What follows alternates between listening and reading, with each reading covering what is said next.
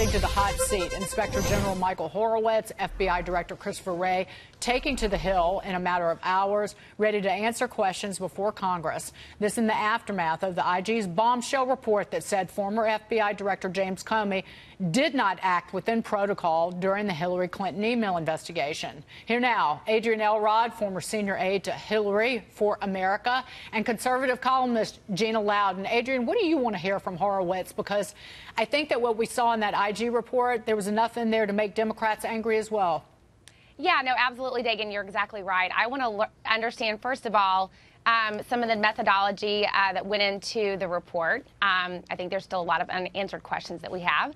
And secondly, one of the big things that I want to find out, not just from Michael Horowitz, but from Christopher Wray, is how was James Comey allowed to use his personal email to conduct FBI business when that was the very, investigation that was being looked into from Hillary Clinton? So, again, lots of unanswered questions, and I think that's exactly, I think the real news today is going to come from this testimony from Michael Horowitz. Gina Loudon, what do you say? What do you want to hear?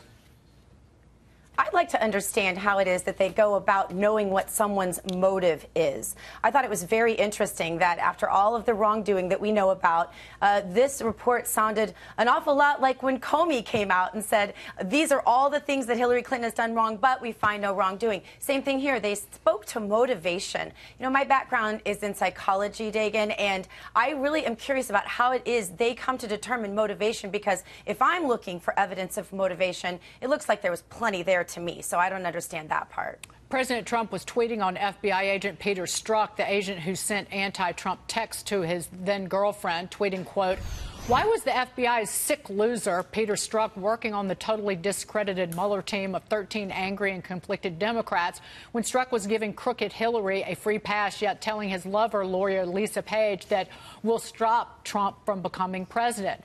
Witch hunt."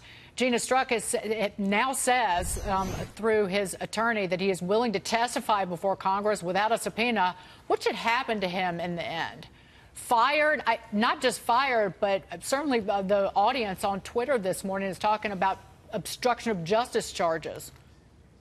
Absolutely. I wholeheartedly agree with the president's assessment. He is part of the swampy witch hunt that we've been seeing going on at taxpayer expense for far too long. He was entrusted far too much, and the fact that he's still there is an absolute disgrace. And of course he's willing to testify. That doesn't make him brave. That makes him greedy, Dagan, because next he gets his book offer, then he gets a contributorship with another network. That's how the path goes. He's seen it. He knows exactly what he's doing. Adrienne?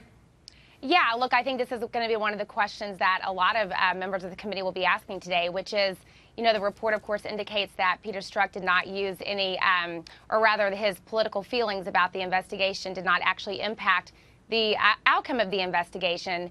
So I think a lot of members of Congress will have many questions in terms of how Michael Horowitz came up with that determination. But, you know, again, I want to make it clear that Hillary Clinton is the one who ultimately lost in this whole situation when James Comey reopened the investigation 12 days before. So there's a lot of dots that don't seem to be connecting here completely. I think members of Congress will have a lot of questions on many questions today. Jason, that's what we hear from Democrats very often. Well, Hillary lost. Well, Hillary lost, as if the kind of malfeasance and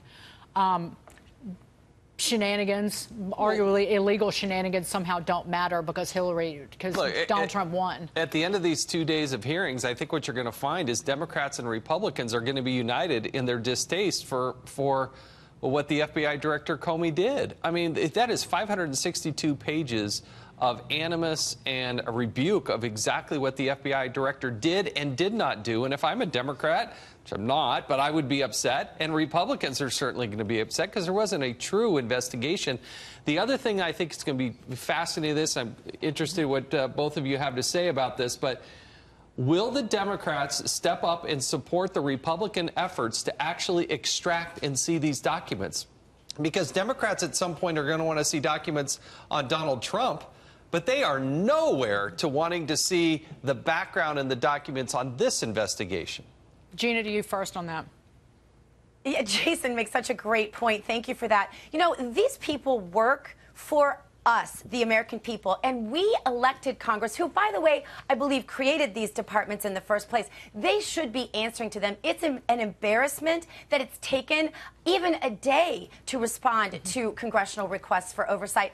And to take weeks or months or over a year is obscene. And I hope that Congress will realize the power that it does have given to them by the American people and will play a major role in making sure this happens. I hope they're really done with it. Adrienne, do the Democrats realize ultimately this could bite them in the backside? Because again, the circle goes round and round, and if you don't force the Justice and FBI to cough up these documents, then ultimately Democrats will run into the same thing, which is exactly what Jason was saying.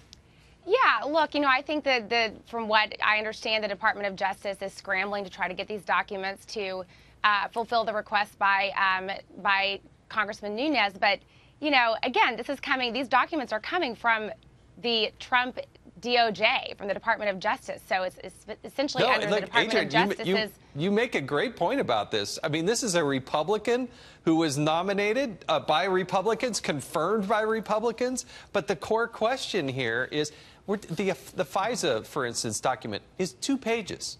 And it's been under a subpoena issued by Congress for months. But I haven't seen Adam Schiff, I haven't seen any of the Democrats standing up and also demanding to see these documents. Let me run this piece of sound from Devin Nunes. He's the chairman of the House Intelligence Committee, talking about those certain documents with Maria Bartiromo yesterday. He's issued a warning of sorts if he doesn't get them. Listen to him. Documents do not begin to be turned over tomorrow, and a clear way and path forward for everything else is not clear here in the next couple days. There's going to be hell to pay by Wednesday morning. I have many members on the Intelligence Committee that are Republicans that are trying to get to the bottom of these issues. They're relying on me to get the documents so that they can complete the investigation that we began. Since you were talking about it, I interrupted.